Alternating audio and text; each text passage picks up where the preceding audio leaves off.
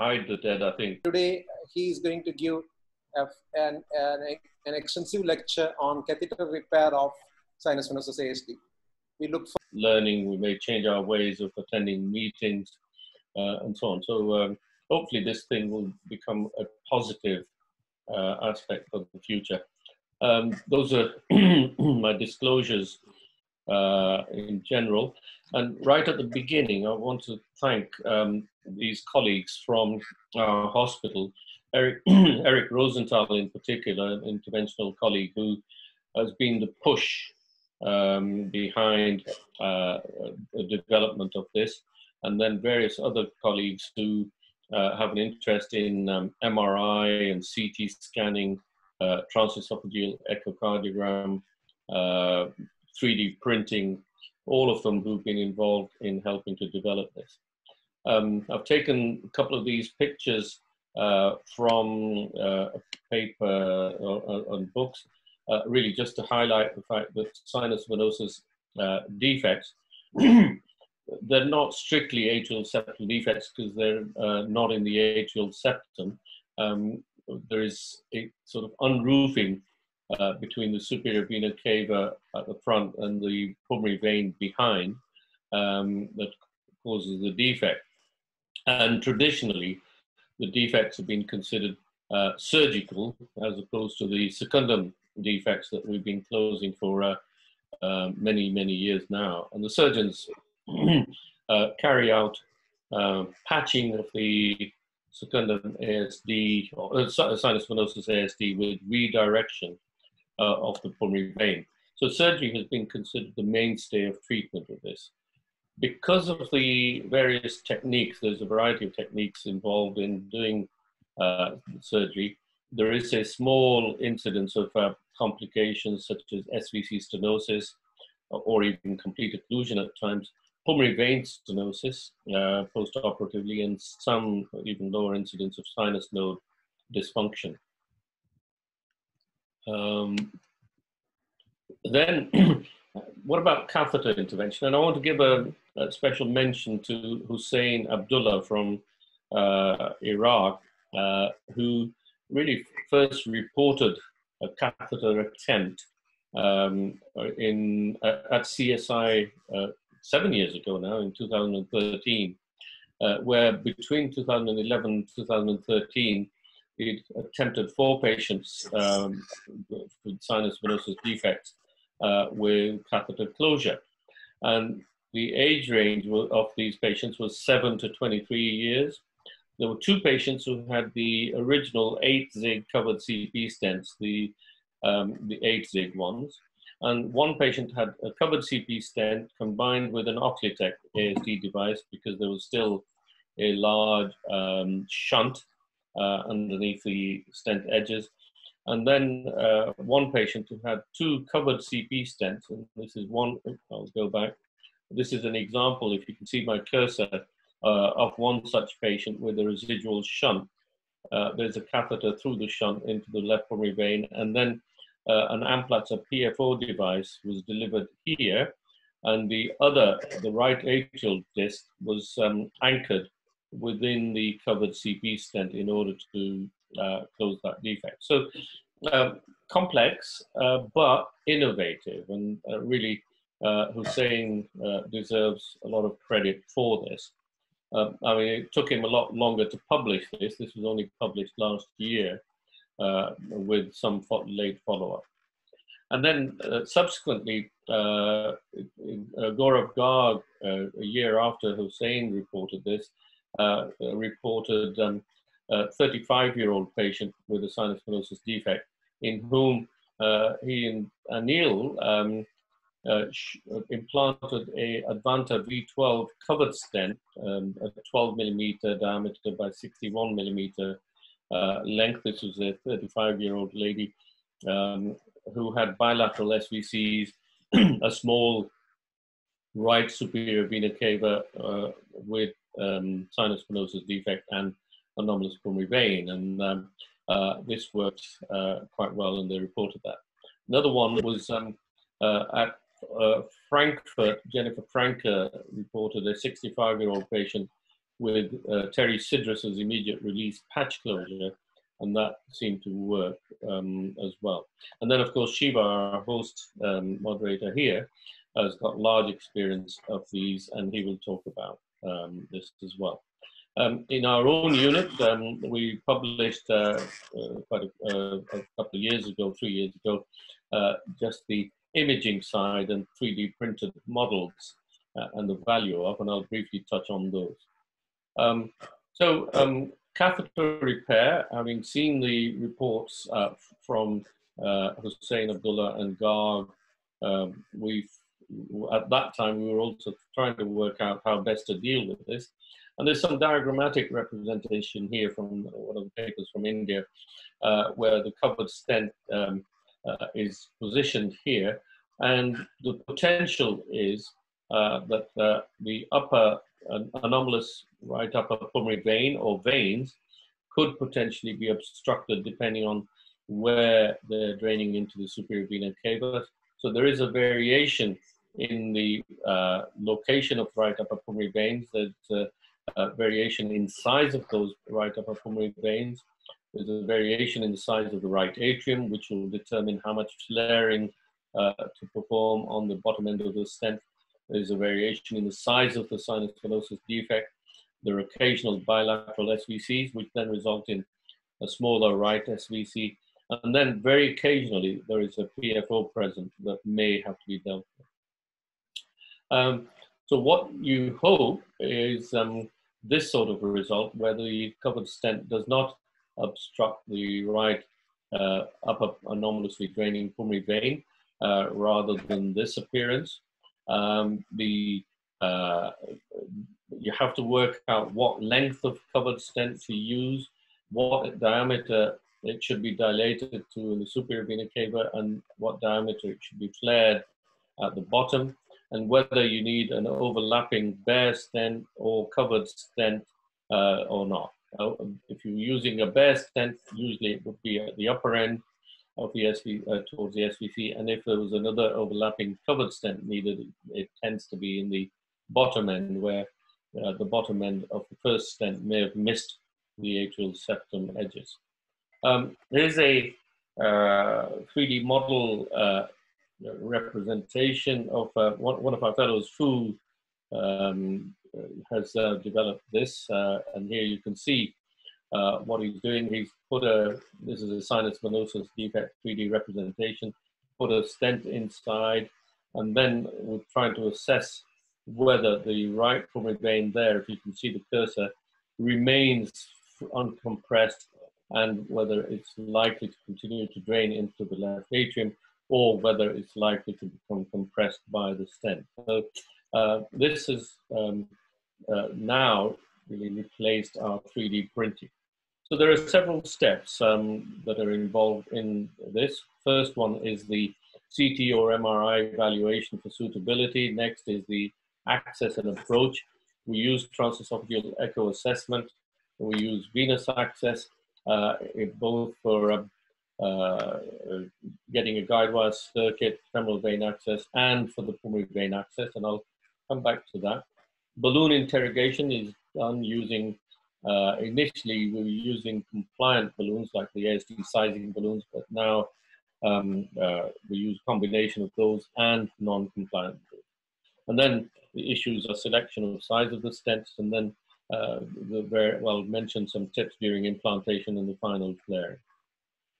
So echocardiography, well, transthoracic echocardiogram depends on age really, but in adults it's very difficult to make a clear diagnosis of sinus venosus defects. In children we can, and here you see a superior sinus venosus defect, but transesophageal echo really is the next main method of assessing this. And you can see there's the sinus venosus defect, and although it's difficult to be sure because of imaging problems whether there's anomalous pulmonary veins draining, multiple often draining, or one draining into the SVC right atrial junction. And so although transesophageal echo helps in making that diagnosis, we then have to, now that we're doing cath catheter repair, we're now doing MRIs or CTs, CT scans to confirm the diagnosis. Here's some still pictures of CT scan of sinus venosus defect. You can see here the sinus venosus defect. There's the superior vena cava, right atrium, left atrium, overriding superior vena cava. And then here is the right upper pulmonary vein draining anomalously into the SVC-RA junction with a potential for going into the left atrium. And there are middle and lower pulmonary veins draining directly into the left atrium. From those, we initially did 3D prints, and then we played around with the 3D prints really to see whether how realistic it was for us to implant a stent in the SVC without blocking the right pulmonary vein. So here you see a sheath pass through the right upper pulmonary vein. There you see a potential stent in the SVC there.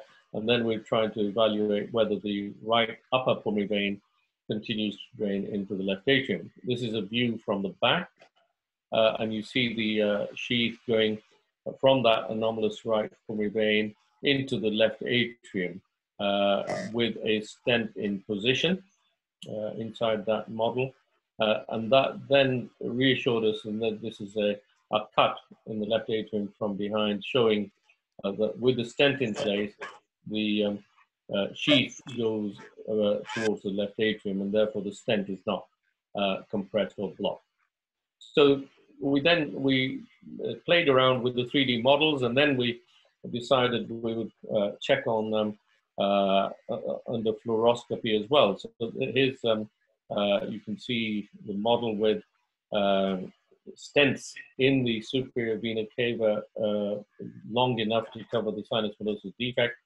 And then there's the dilator in red, and then we check that on fluoroscopy as well with a catheter or wire position, a catheter positioned in the left pulmonary vein from that right pulmonary vein. And then once we've done the simulation and shown that the pulmonary veins are okay and the defect can be closed, we then plan on balloon interrogation of the defect with TOE and angiography, and work out the size of the 10 zig covered CP stents and the appropriate diameter balloons.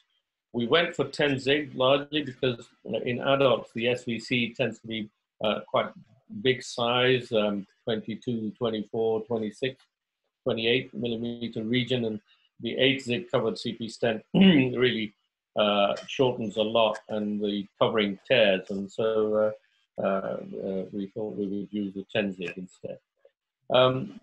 Just to re-emphasize this concept that we were playing around with 3D prints, you can see in this example, stent in place, still picture, and there's the dilator clearly going from that anomalous pulmonary vein into the left atrium, showing us the feasibility of this procedure.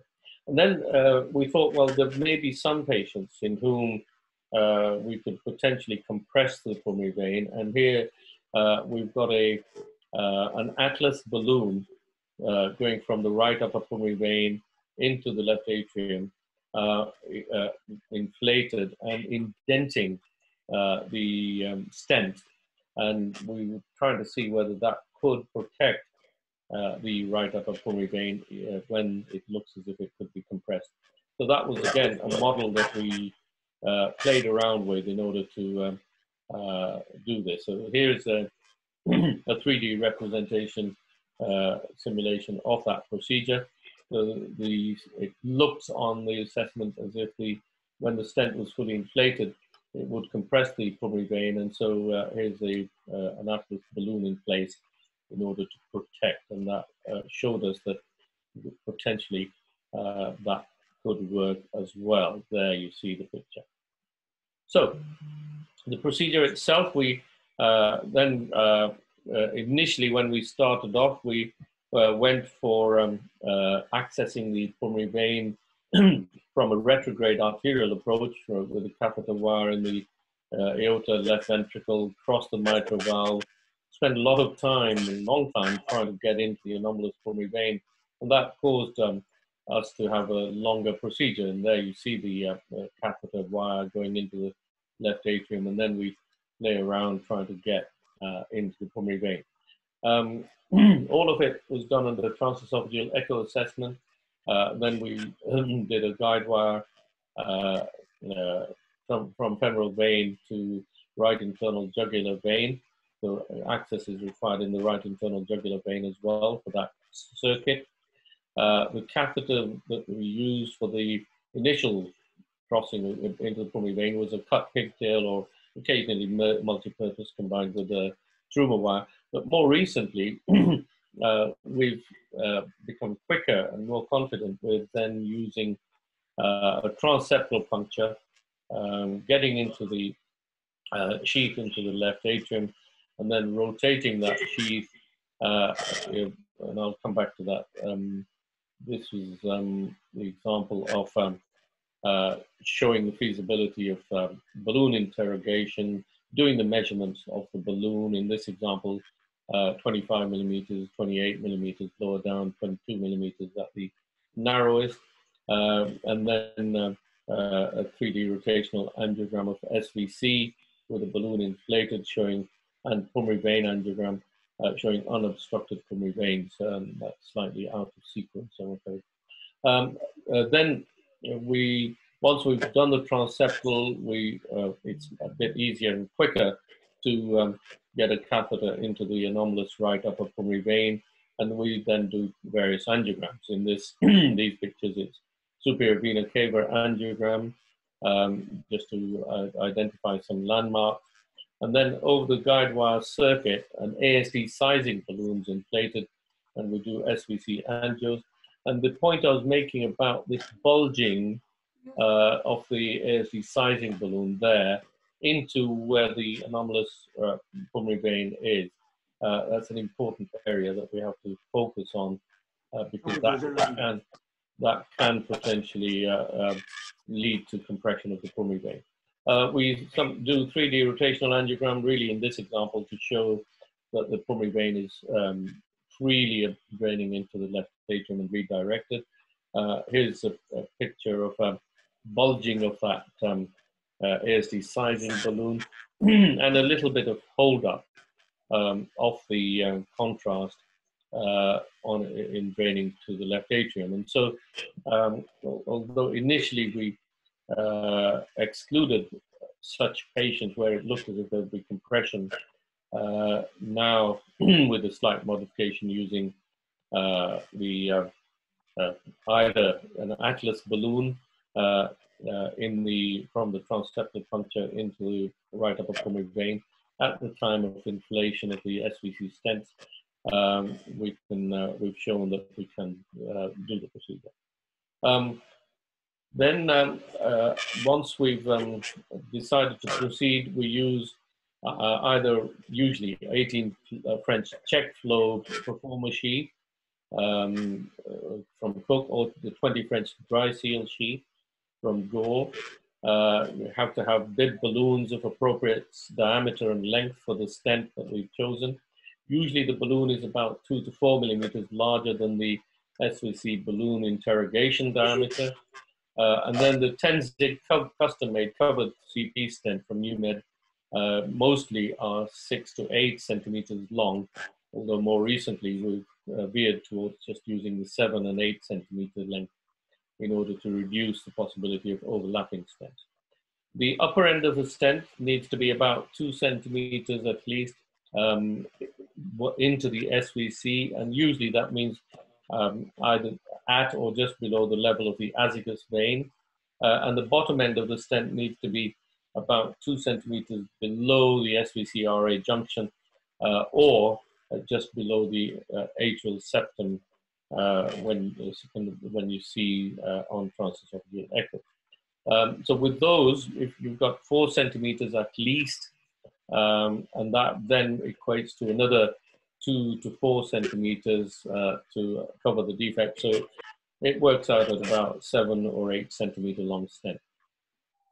And then once we've selected the appropriate stent, You see here the stent is this is a 10-zig covered CP stent positioned. Check angiograms being performed from the SVC, and then when the stent is in correct position, we then inflate the inner balloon, and you can see that being inflated, and there's the outer balloon is inflated, and during that, it's very important for the person holding the wire at the internal jugular to, if I just go back, at the time of inflating this outer balloon, the wire has to be kept in the internal jugular to stop the stent balloon assembly milking downwards. During that, the procedure itself, transesophageal echo is absolutely vital because you can see here on the right there, you want the stent really to be in contact with the atrial septum. This one, we've just managed to catch it, although ideally it should be a little longer than that, up to that firm part of the septum. And then transverse views to confirm that the pulmonary venous drainage remains normal as well. So TOE is absolutely essential. Flaring of the bottom end is the next part. We use a coda balloon to flare, and again, that has to be done carefully with monitoring of the transesophageal echocardiogram, because what tends to happen is the stent will shorten from bottom upwards, plus very occasionally the covering may slip upwards as well.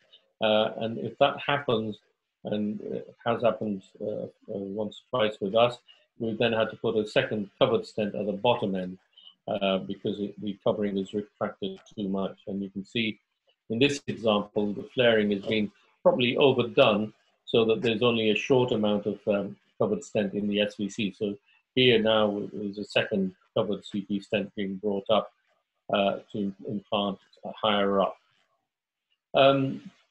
Then once we've got a reasonable cover, if there is a short segment of the covered stent in SVC, then we use a bare CP stent to overlap at the top, and that then anchors the first custom-made 10-zig stent in position. So this is an example where the stent migrated into the right atrium, you can see, and we use the sheath in order to push the stent up back in position. And then whilst the sheath was holding that stent in position, a second overlapping stent was then implanted from above. And once the anchoring has been done and the stent secured, then the bottom end can be flared as much as you want to close the defect. And there's the angiogram afterwards. And really, the shape is unpredictable in terms of how you want the covered stent to be shaped at the end, and you just have to keep flaring depending on transesophageal echo. And I've made the point about retraction of the covering, and so you have to be careful about that. Afterwards, we maintain patients on aspirin for 6 months, clopidogrel for 2 months to get, at the same time. CT is performed at 3 months and MRI at 1 year, and then 24-hour ambulatory ECG at 6 to 12 months. So just to finish off with our experience, starting back in March 2016 up to now, we've had 48 patients that were considered. Of these, 29 patients have now had the procedure performed, and there are 8 patients out of this bunch considered unsuitable, and the others are waiting for us to proceed with the, everything's on hold with the COVID virus. The age range varied between 24 and 66 years, median of 46, weight range 64 to 83 kilograms. Interestingly, there were bilateral SVCs in 8 patients. QPQS varied between 1.4 to 4.5 to 1. In 10 patients, we used the retrograde arterial approach, and following that, we've used the transeptal approach in the remainder, and there were 2 patients in whom there was a PFO present, so we used that. I mentioned the custom-made covered CP stent. which are between 50 and 80 millimeters in length. So we've used the 5 centimeter one in 1, 6 centimeter one in 14, 7 centimeters in 8, and 8 centimeters in 6 patients. The last quite a few have had either 7 or 8.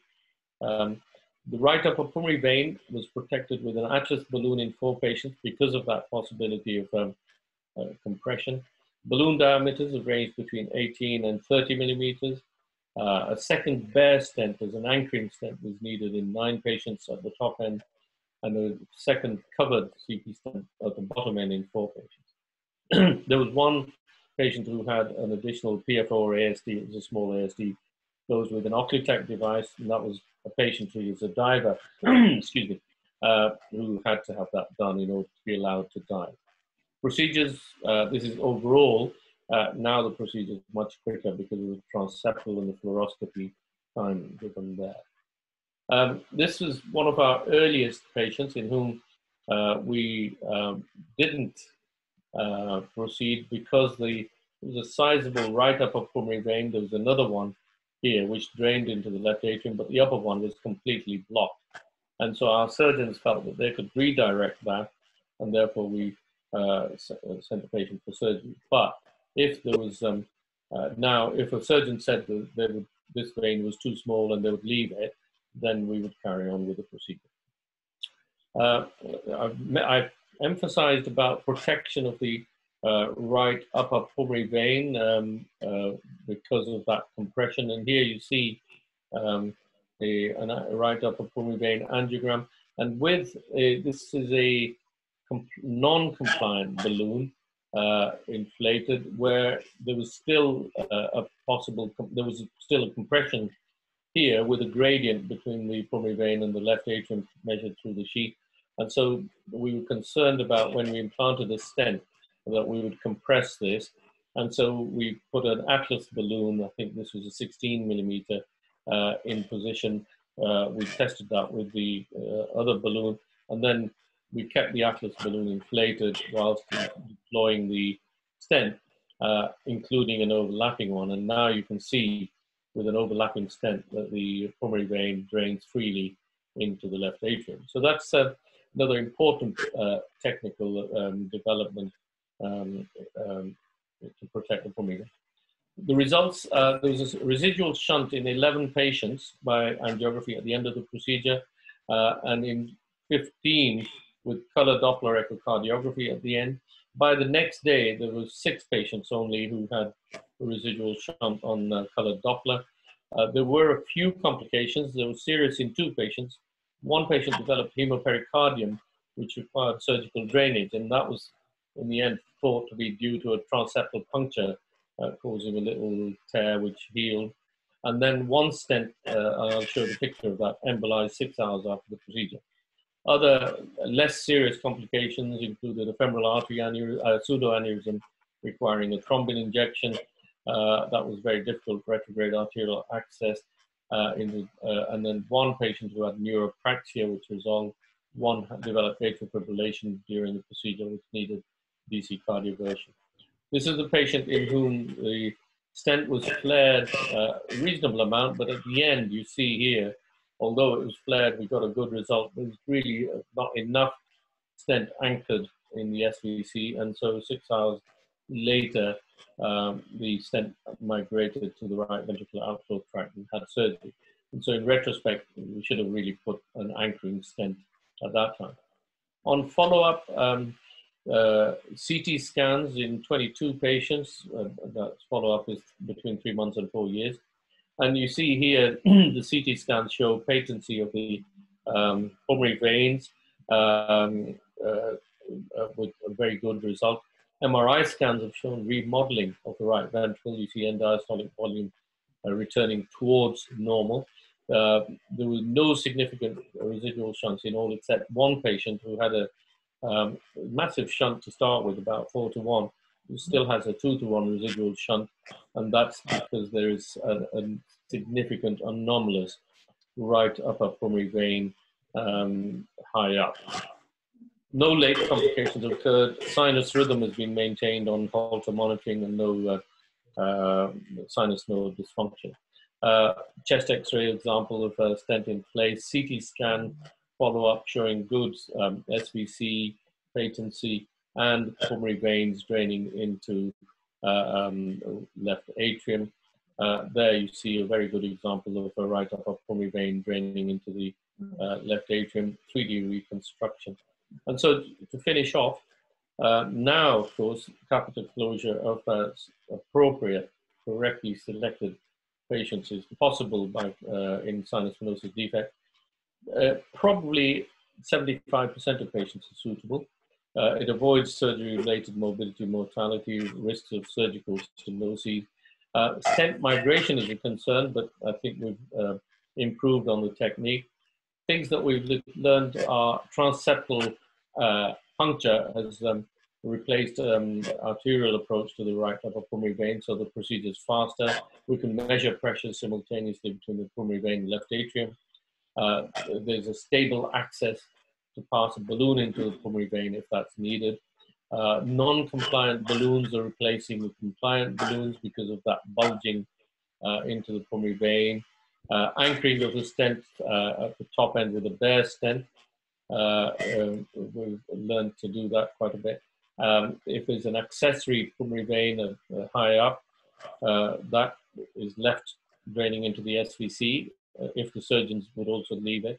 And then longer stents, 7 to 8 centimeters, are used because we have a better length to oppose to the SVC, and then we can do a lot more flaring at the bottom end without too much shortening.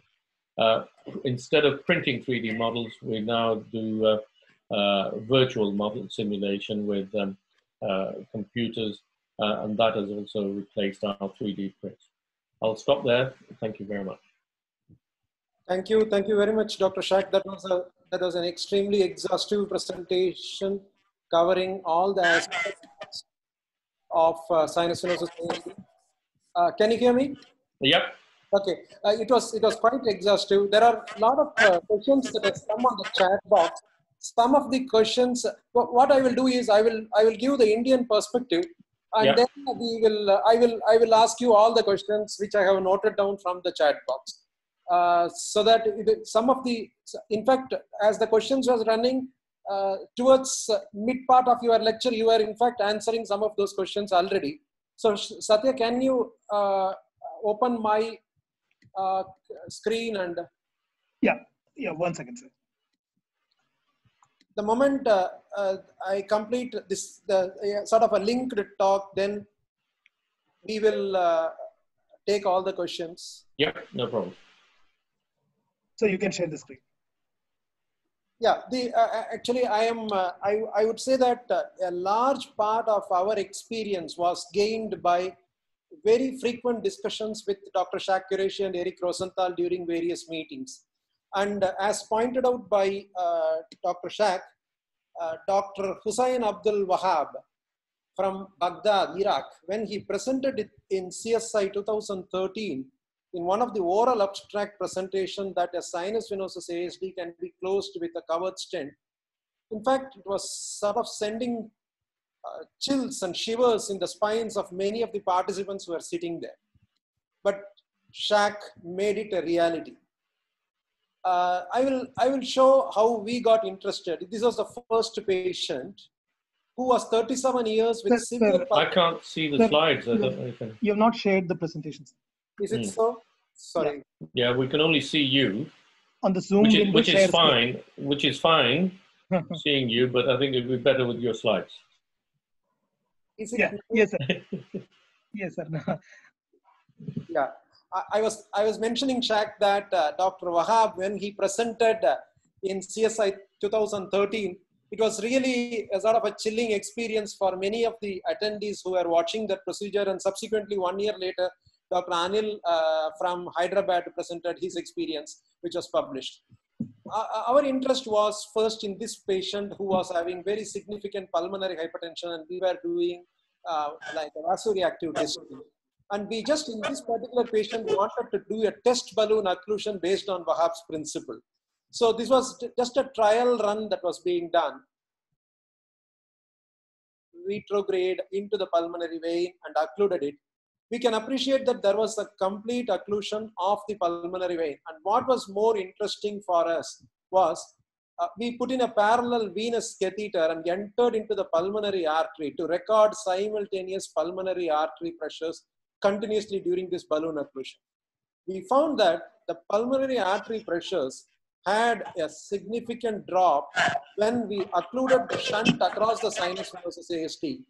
And then when we deflated the balloon, it slowly, the PA pressures again picked up without any major significant change in the systemic arterial pressures. And this convinced that this philosophy of balloon occlusion of the SVC-RA junction to reroute that pulmonary vein and occluding the sinus venosus AST was quite scientific and sound in its principles. In the same patient, when we were doing the transesophageal echocardiography, we can appreciate the catheter going into the superior vena cava here.